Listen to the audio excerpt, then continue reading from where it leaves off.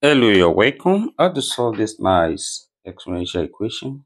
Solution from here. And what we have here, which is 5 raised to power x equals to 500.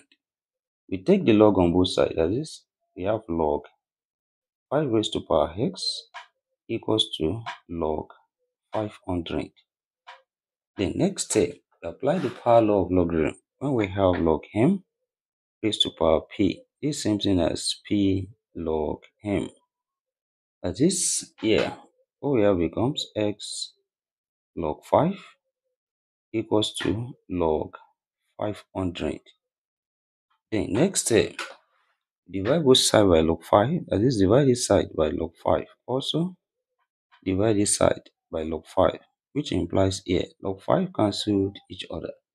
We have x equals to log 500 over log 5. Then next step from here, 500 can be expressed as 5 times 100, which implies here we have x equals to log 5 times 100 over log 5. That is, here, this follows the law of logarithm. When we have log a times b, this can be written as log a plus log b. That is, here we have x equals to log 5 plus log 100 over log 5. That is, here we separate this into two fractions. When we have a plus b over c, I write it as a over c plus b over c. That is, here we have x equals to log 5 over log 5 plus log 100 over log 5, which implies here log 5 cancelled each other. We have one left. That is, x equals to 1 plus log 100 over log 5. And also, from here, we can write 100 as 5 times 20, which implies this becomes x equals to 1 plus log 5 times 20 over log 5. Then, this also follows the law of logarithm. When we have log a times b, which is same thing as log a plus log b. That is, what we have becomes x equals to 1 plus log 5 plus log 20 over log 5.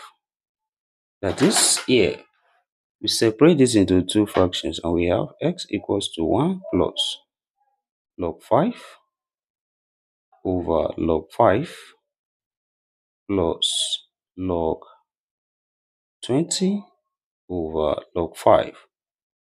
That is, here, log 5 cancel each other. We have 1 left here.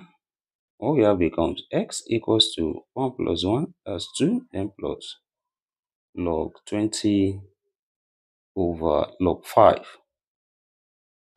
Then next step here, also, we can express 20 as 5 times 4. Then what we have becomes x equals to 2 plus log 5 times 4 over log 5. This also follows the law of logarithm. We have x equals to 2 plus log 5 plus log 4 over log 5. That is, we separate this into two fractions as well. We have x equals to 2 plus log 5 over log 5 plus log 4 over log 5. Then here, log 5 cancel each other, 1 left here. Then also we have x equals to 2 plus 1, that's 3, then plus log 4 over log 5. Then here, you can express 4 as 2 times 2, which is 2 squared. And what we have becomes x equals to 3 plus log 2 squared over log 5. Then, next step here, we apply the power law of logarithm. That this 2 comes here, and we have x equals to 3 plus 2 log 2 over log 5. That is, here we apply change of base when we have log a over log b. This same thing as log a to base b. Then what we have here becomes x equals to 3 plus 2 log 2 base 5. Then the value of x here we have x equals to 3 plus 2 log 2 base 5. Then let's check here if this satisfies this given problem.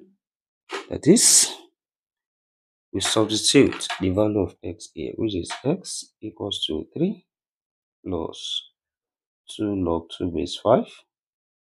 Then what we have here becomes 5 raised to power 3 plus 2 log 2 base 5. Is it equals to 500 on this side? That is,